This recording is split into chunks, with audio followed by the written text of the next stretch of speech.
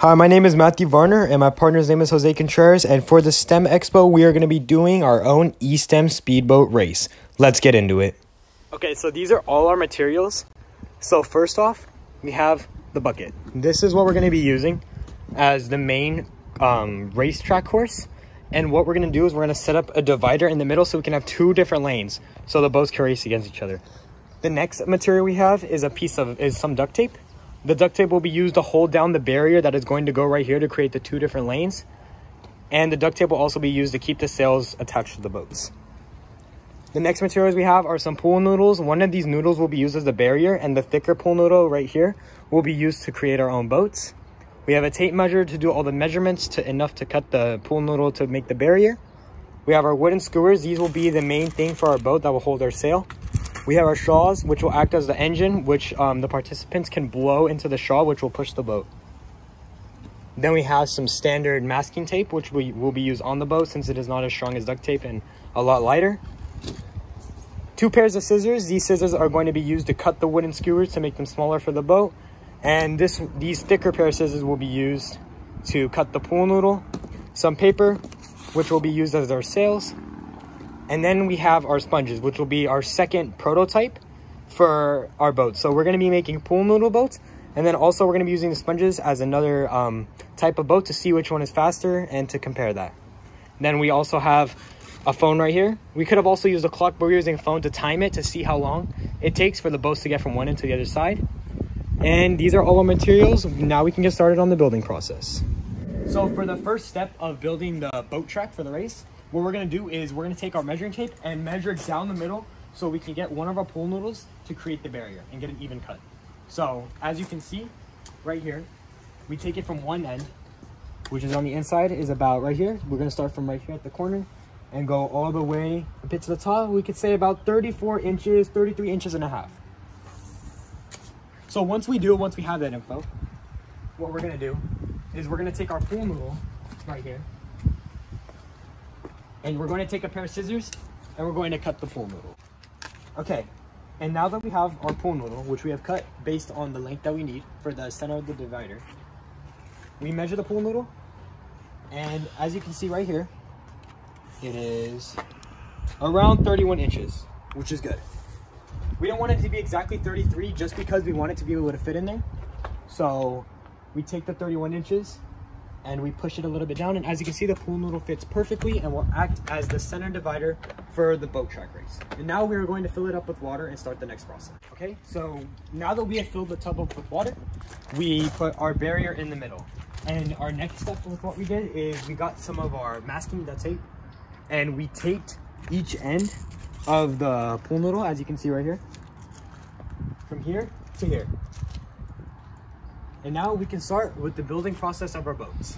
Now that we have the structure, let's get started on building the first boat. So the first prototype boat we're going to have is we're going to be building a boat out of this jumbo pool noodle, as you can see.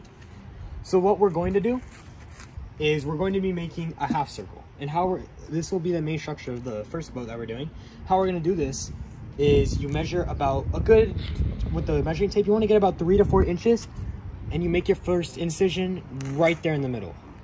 Once you do that, remove the measuring tape and just nice and gently cut around the pool noodle. Now that we have the main structure, we're going to cut down the middle. And then we're going to open it up and cut about 1 inch on the inside, not too much. Just enough so we can end up with the final product being a half circle, just like this. Our next step will be taking one of these wooden skewers, taking our measuring tape, a good about 5 inches, you can just kind of eyeball it as you can see right there. Taking our scissors, just making a nice cut right there.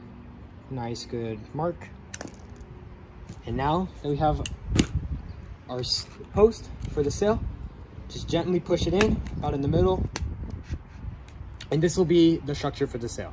So what we're gonna be doing next is our sail. So what we wanna do is start building. By the building process, we're going to start from right here, about a good quarter from the paper, from the edge right here. And we're going to angle it towards the top left corner like a rainbow, as you can see right here. Stop once you get about halfway to the paper. We don't want the sail to be too big. And then we're going to angle it back down towards this right-hand corner on this side.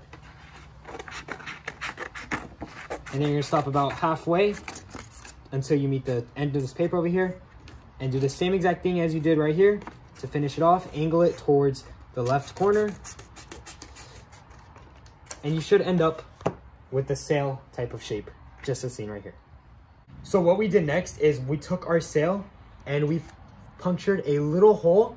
What you do is you angle it towards the bottom and you puncture a little hole, in which you take the top piece and fold it back over and punch a little hole in the wooden skewer, and it should stay as this sail shape. This will be used to push the boat towards the other side. The first prototype boat is now done. This is our pool noodle boat. This is what we'll be using first.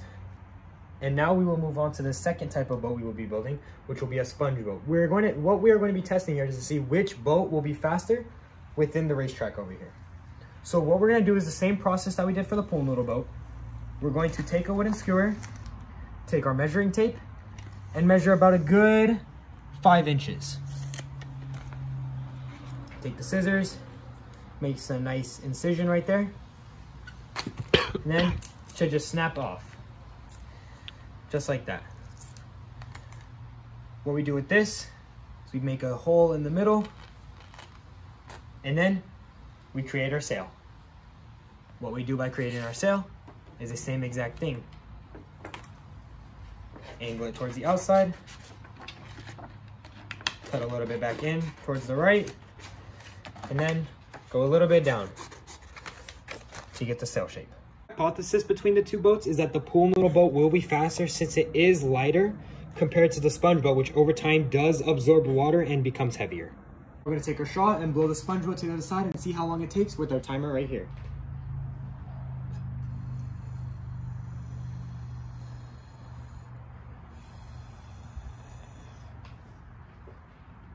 And as we can see, it took about 8.94 seconds. And now we're going to test the first boat we built, which is the pool noodle boat, to see how long it takes to get from this side to the other side with the timer we have right here.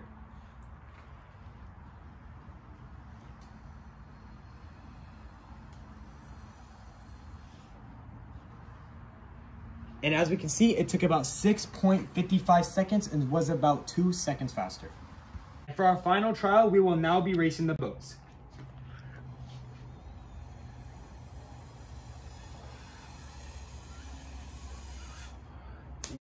Our hypothesis was proved incorrect due to the sponge boat winning.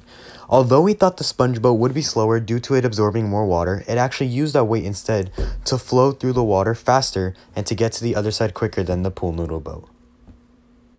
Our eSTEM activity for the expo gives the audience a bit of insight into the science and engineering parts of STEM. Science because it teaches them about aerodynamics and the power of wind to be able to blow the boat with the straw from one side to the other side within the fastest amount of time they possibly can. And then it also teaches them about the buoyancy, how the boats and the materials we use stay afloat throughout the whole process in the race. It also gives insight to the engineering part, as I mentioned. Engineering because they can be creative and decide where they want to place a sail. If they want to place it closer or further up, they can be creative with that to see if there's different methods of making their boats faster. Because engineering is all about a process of trial and error. So they can do processes of trial and error during the experiment to see if they can make their time faster and faster than the other participants. And also for the engineering part, for our future steps, we would like to further improve that by having more prototypes and more materials to see if there is a faster material prototype that we can build that beats the ones we currently already have. Thank you for your time.